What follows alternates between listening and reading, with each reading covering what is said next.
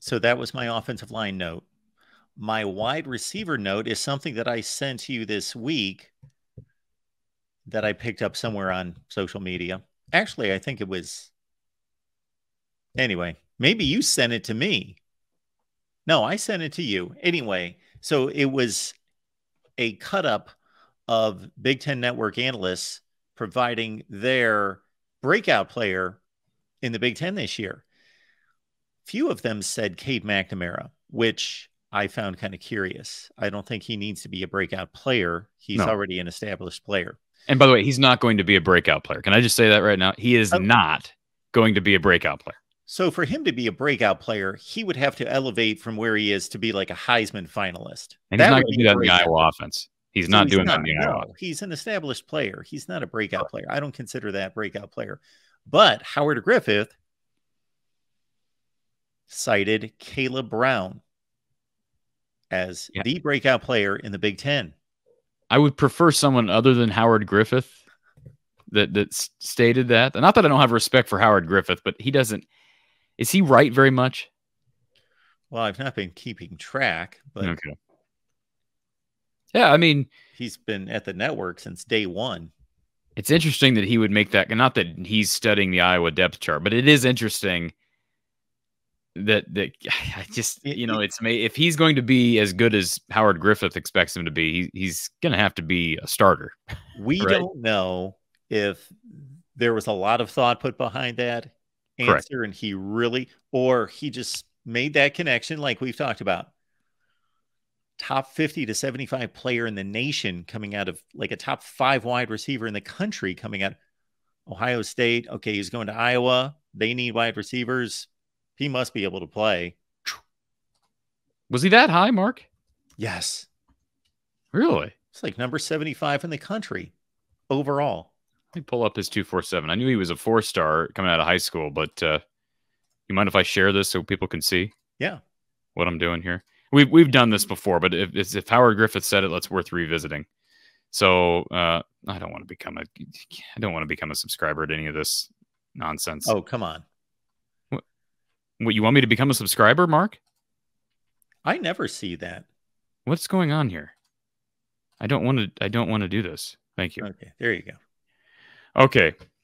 Recruiting profile. Yeah, third best player in Illinois in the what class? 22 class. 13th best wide receiver in the country and 79th. I thought you said, what did you say? I thought you said he was higher as far as. I said 75. 70. Okay, you said 75. Gotcha. So yeah, I mean, and we know his offer list is well documented. He basically could have went anywhere: Michigan, Notre Dame, Penn State, Ohio State, Bama. So, I does not mean he will translate into a star guy right away. And how will he fit into the Iowa offense and how things are operated? I do think if there's anybody that can make this thing work, it is the Cade McNamara thing. Because, like, as much as I want to convince myself that, and I think we all do, we'd like to be able to admit that Brian is capable of calling a good game because we've seen him call good games in the past. But, like, at some point, you just have to accept that I think Brian is what he is right now, and it's going to take a while for him to become, he may never be a great play caller. But I think what Cade brings experience-wise from Michigan is valuable enough. And when you pair that with some athleticism at receiver from a guy like Caleb Brown, they got a chance of doing some things they haven't done. And it just seems like Kirk trusts Cade. Not saying he doesn't, he doesn't trust other people, but, Kirk plays things close to the vest. We know that. Perhaps Cade gets him out of that mold. Cade's a different type of cat. He's a different type of leader. The way he carries himself, so much different. I had a conversation with somebody earlier today, and that's exactly what they said. Nothing against Spencer Petras and his leadership over the last 3 years. But Cade is a totally different type of leader. And I think that's what they need. They need, as long as Kirk is going to be here, they need a guy who's willing to kind of put himself out there and be a little different. I know Nate Stanley fit the Kirk Ferentz mold. Spencer Petras fit the Kirk Ferentz mold. Jake Rudock fit the Kirk Ferentz mold. CJ with his long Goldilocks hair, maybe he was a little bit of a bad boy. He's also the only quarterback who's come from Iowa and actually had success in the NFL, if that means anything. But I just think Cade's different in a number of regards, and I think that could pay dividends. Nathan Stanley could really sling it. He had a better arm than Cade McNamara. Now, that only what does that mean? What does that mean when you say a better arm? What does that mean? People say that all the time. Throw the ball with more velocity. Okay, throw it further. He can throw it further and he can throw it harder. What else? Well, I think I don't know that he was more accurate. I would. The numbers would say he was not. Yeah, the numbers would say that he was not. But I think the eye test would say he was downfield a lot more than Cade McNamara did. But the numbers would say that he was not an accurate quarterback. But how many Iowa quarterbacks are accurate? It's, I think, recent quarterbacks. Some of the ones when you went back to Beathard and Rudock, then they were accurate. So that leads me to believe that it is the quarterback, not so much the offense, although Brian's only been in place now for 6 years. But some of that's a byproduct of the offense, of course. And let's remember, works together.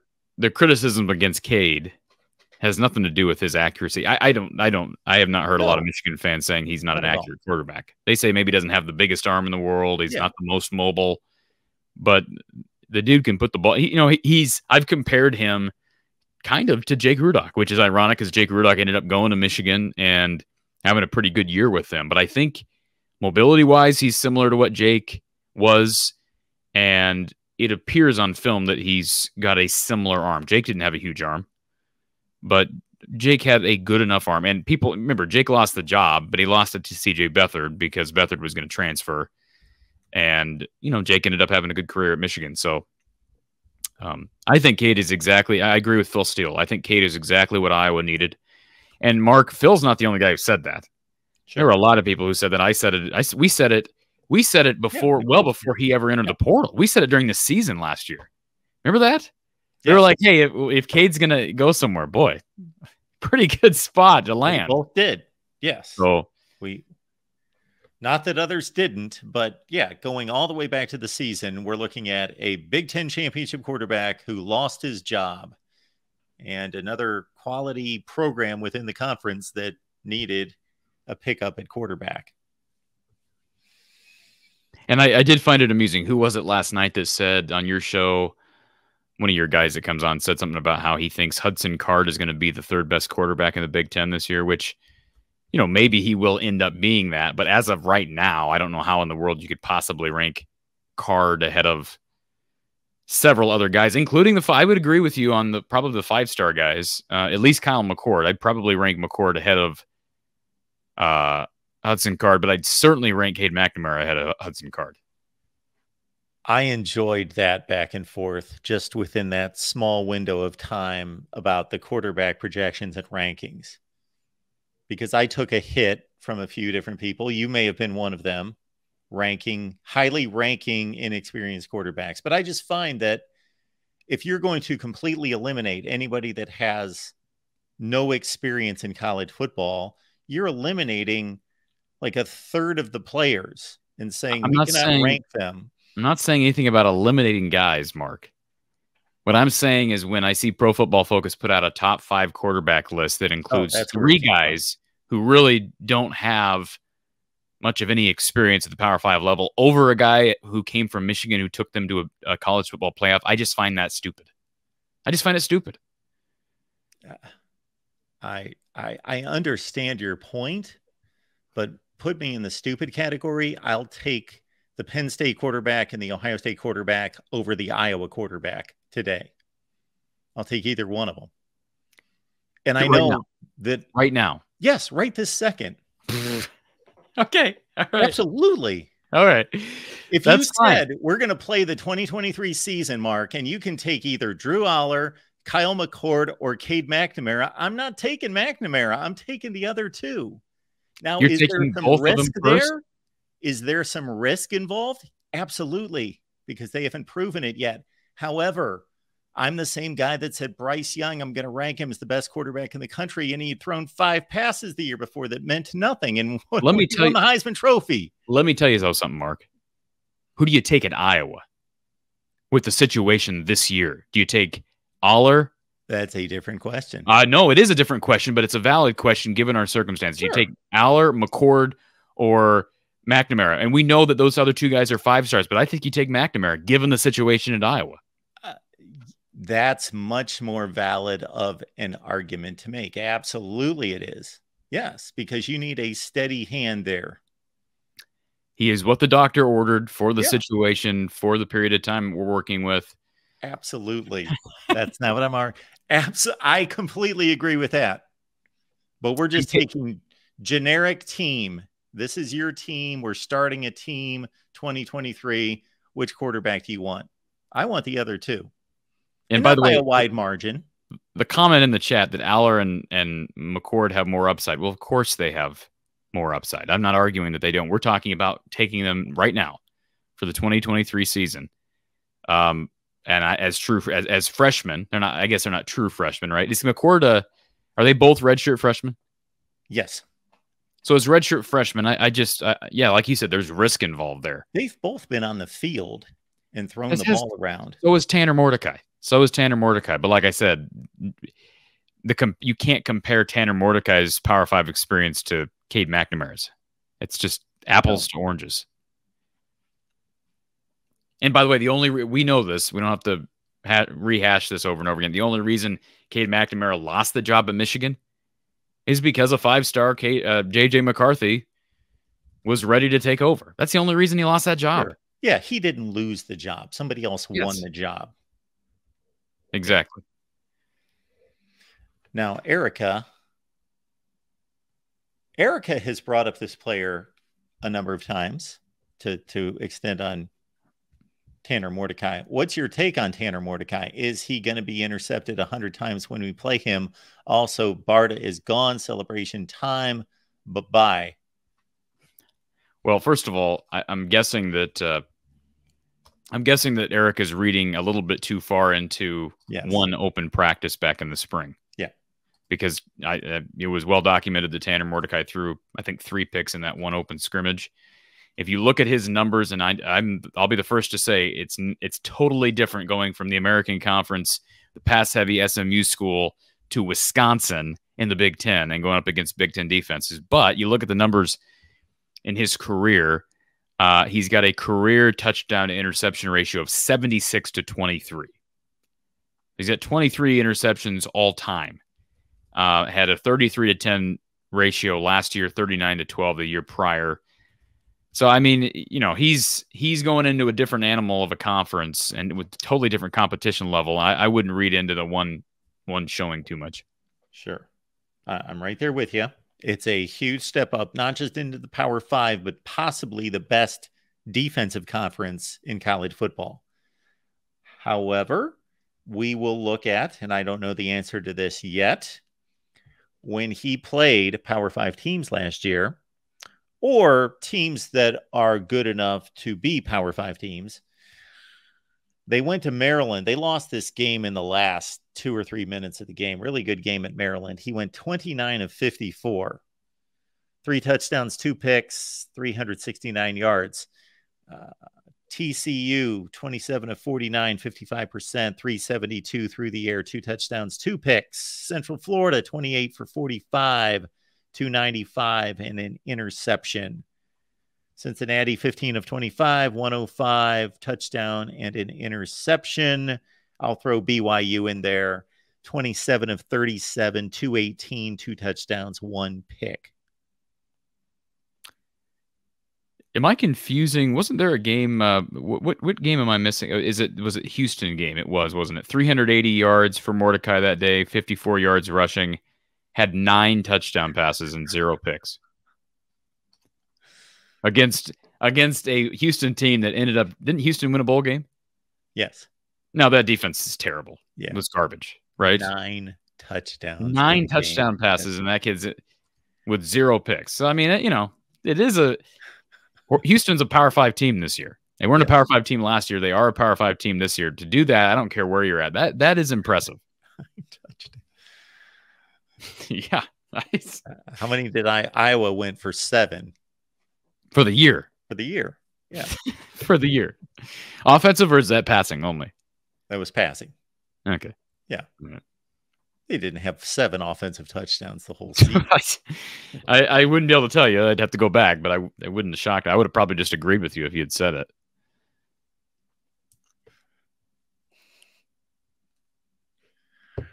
Thank you for the question, Erica. We appreciate it. Yes, Tanner Mordecai will have to step up considerably. And there is much talk about Wisconsin trying to maybe fit a square peg in a round hole with the roster that's been built on run, play action, tight sets, and now wanting to space people out and throw the ball downfield.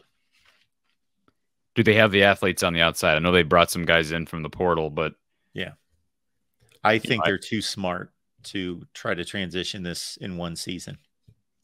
So the question is, can Luke Fickell and his staff coach that way? Because he really hasn't had to do this before, right? I mean, when he took over at Ohio State, he obviously had the athletes to do what he wanted to do, and for the most part at Cincinnati, totally different level of football. You can get away with some of that stuff in the AAC. But you're right. If you're trying to spread teams out in the Big Ten with a bunch of, let's be like Iowa. It'd be like Iowa trying to spread teams out right now. Like, they don't have the athletes. They just don't. And I wouldn't have the confidence that Iowa could do it even with Brown and with Seth Anderson and those guys.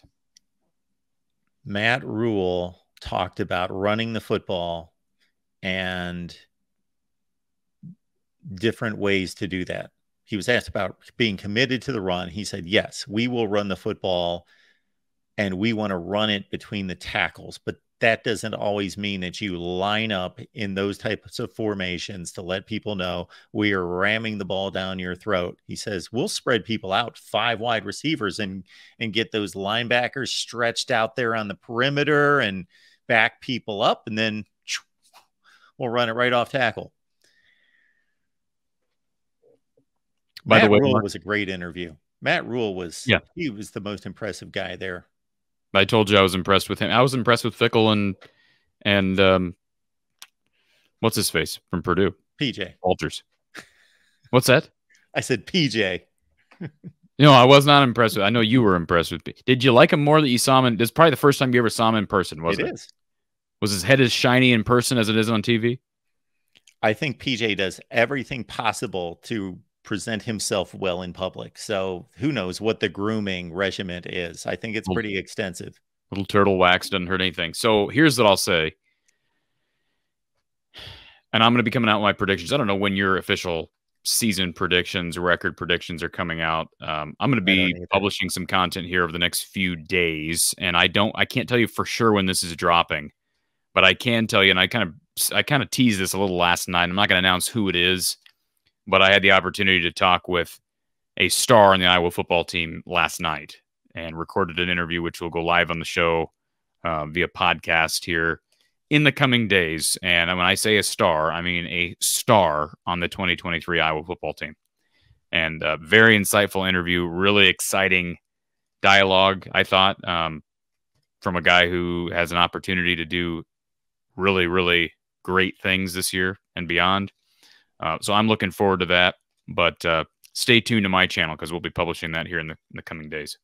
Yes, From the Hawkeye of the Storm is the place to be. If there's anyone listening to us right now that is not subscribed, From the Hawkeye of the Storm should be subscribed here as well.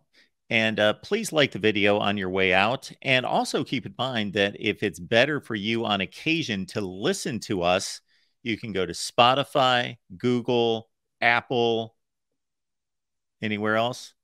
Amazon, yeah. All those. And go to From the Hawkeye of the Storm, and then you can catch our weekly podcast here. Did you ever go back and listen to those renderings? Not yet. I will do that.